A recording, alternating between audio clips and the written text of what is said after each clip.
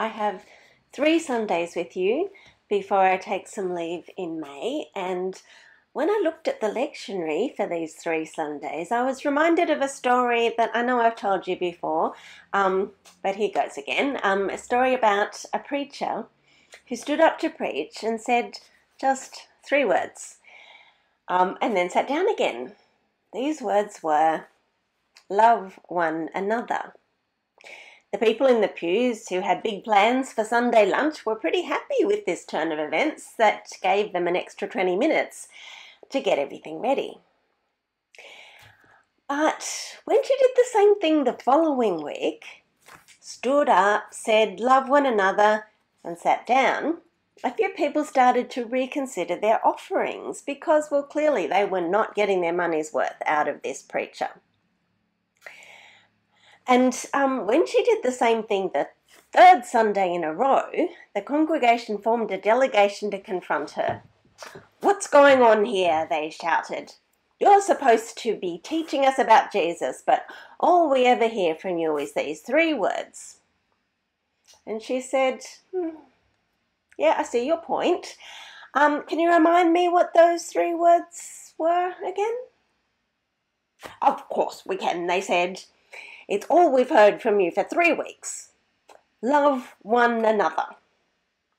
"Excellent," she said. "Now, when I see you doing that, I'll move on to something else." Well, today, and for the next 2 Sundays, the lectionary brings us into this beautiful convergence between the first letter of John and the Gospel of John. And what do you get when you combine 1 John and the Gospel of John? You get, "Sisters and brothers, love one another." Love one another. Just get on with it. Love one another. Oh, for goodness sake, you have one job. Love one another. Over and over again at various levels of intensity and frustration. Well, that's what you get when you combine 1 John and the Gospel of John. So that's the plan for the next 3 weeks. Love one another.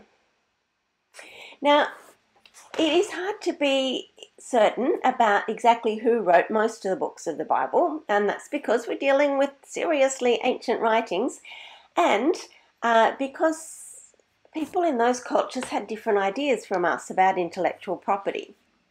And in this case, also because John was a common name back then, as it is now. So it may or may not be that 1 John and the Gospel of John were written by the same person.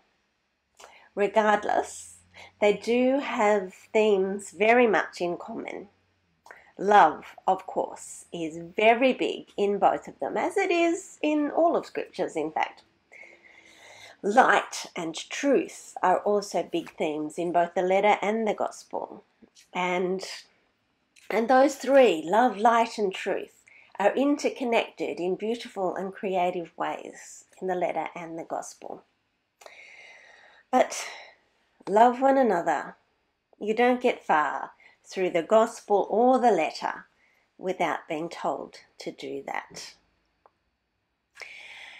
It is as simple as that and as difficult as that. And it is difficult, don't you find? Both the letter and the Gospel acknowledge that it is difficult. How is it to be done? Both Gospel and letter are clear. We can do it because Jesus has done it. We can love each other because Jesus has loved us first. But what does that mean? How is it that Jesus' great acts of love, his death and resurrection, enable and empower us to love, as the letter and the Gospel claim? Well, that's a big question, isn't it? One of the biggest questions for us to consider as followers of Jesus. And with Holy Week still fresh in our minds, this is the right time to be asking ourselves that question. And it is not a rhetorical question when I ask you. I'm asking you to seriously think about how the events of Holy Week have made you better at loving the people around you. Now, you might like to turn off the video and think about that for a while. As you remember the foot washing, the praying, the trial, the death, and then the resurrection, do those things, just bringing those things to mind, help you be better at loving the people, especially people who are hardest to love. When you see a stranger who needs help and you think you don't have the time or the resources to help them, does remembering Jesus enable you to put aside your own agenda in order to be there for them? When someone from your family is demanding more from you than you are able to give, does remembering Jesus give you the wisdom and strength that you need to know and to do the most loving thing in that situation? And the most loving thing may be saying yes, or it may be saying no. When you see that person at church who you cannot stand, now, we don't have anyone like that at St. Paul's, of course, but you can imagine. Now, when you see that person, does remembering Jesus help you to take a deep breath and enter into a real conversation with that person? And when someone cuts you off in traffic, does remembering Jesus help you let it go and not retaliate? What difference has Easter made to your capacity to love? You see, it's easy to talk about love in beautiful, theoretical language that never touches our real life. And it is also easy to use the language of love to justify our own selfishness. C.S. Lewis, in Screwtape Letters, famously wrote, "She's the sort of woman who lives for others." And you can tell those others by the haunted expression. John will have none of that. How does God's love abide in anyone who has the world's goods and sees a brother or sister in need and yet refuses to help? That cuts through all of our nonsense and all of our excuses. John will say to us, "You reckon you're a loving person? Well, look over there. There's someone who's hungry or lonely or abused. Their presence in your community is a testimony to your lack of love." And that's pretty much what all of the Old Testament prophets said as well. You see, when you start to get real and practical about love, then it doesn't take long for us to go from, "Oh, isn't that nice," to, "Oh, crikey, I have really messed up." And so John moves quickly with us to talk about what to do when our hearts condemn us. Because let's be honest, our hearts do condemn us all in this matter. At least sometimes. At least if we have good hearts. So we need to talk about anatomical metaphors for a minute. We tend to assume that all cultures use the same metaphors, the same images. For us, hearts mean emotion, affection, romance even. The heart emoji is a universal language, is it not? Well, as it turns out, no, it is not. The first century Greek speakers, for them, the heart was not about emotion. That's what the guts were for. The heart was a metaphor for the will. The heart was the center of a person's identity. They would speak about the heart pretty much in the same ways that we speak about the head. And that can get confusing, of course, but reading the Bible is a cross-cultural exercise, so of course it gets confusing. So when John talks about our hearts condemning us, over the quality of our loving, he's not talking about feelings. He's saying something much more substantial. If our heart is the center of our will, of our very selves, and our self is condemning our own actions, then that speaks of a divided self, does it not? Which is a sorry state to be in, but it is also a hopeful state. More hopeful than if our hearts didn't care at all about our lack of love. In our behavior, we fall short, all of us. And if our hearts were to say, no worries, that's fine, let everyone else starve, as long as I'm okay, it's all good.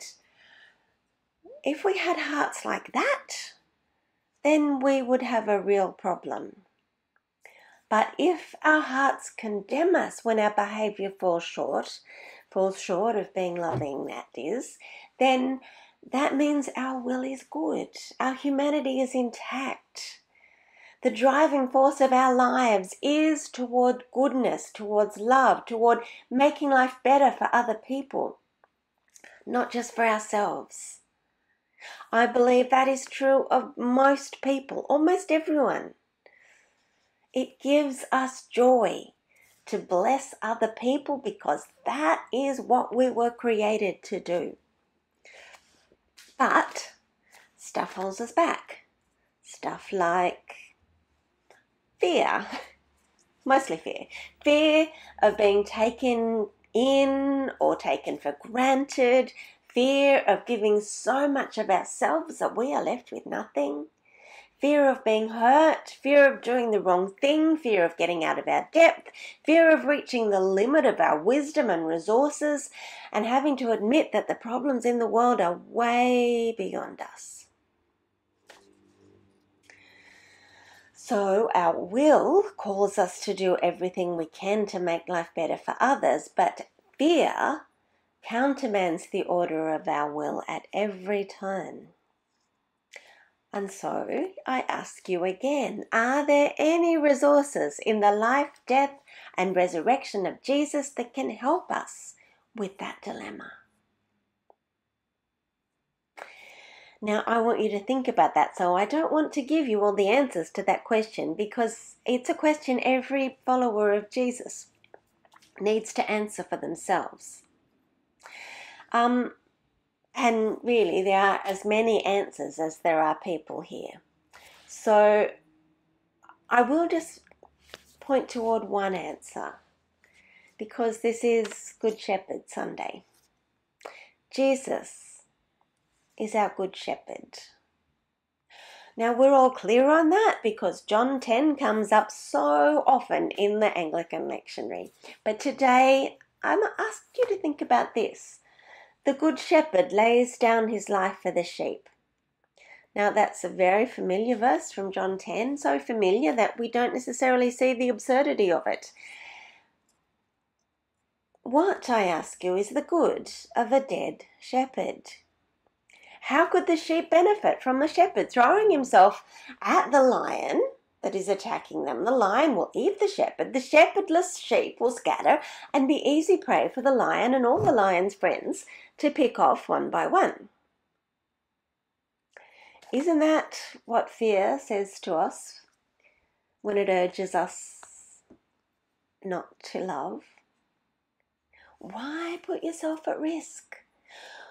What good will you be to people who want your help if you get eaten by a lion? Much better to stay safe. But Jesus did not stay safe. Jesus walked right up to the lion and said, "Do your worst." And it did. What is the good of a dead shepherd? Well, we got our answer on Easter Day, did we not? The shepherd passed through death and showed us that it is not the end. Death does not get the last word. Love does. Our world is feeling a lot of fear at the moment. It's been a rough 5 years for everyone, and some much more than others. Given what our entire world has been through, fear is utterly natural. But fear does not keep us safe. Fear cannot keep us safe. Only love provides safety. Our friends in Sydney are reeling right now after 2 stabbings in 3 days. We're all reeling. And we might ask, where was the Good Shepherd in all that? Where was love? Not in the violent mob outside the Good Shepherd Church, intent on vigilante justice. Love wasn't there. Love is never there. Safety is never there.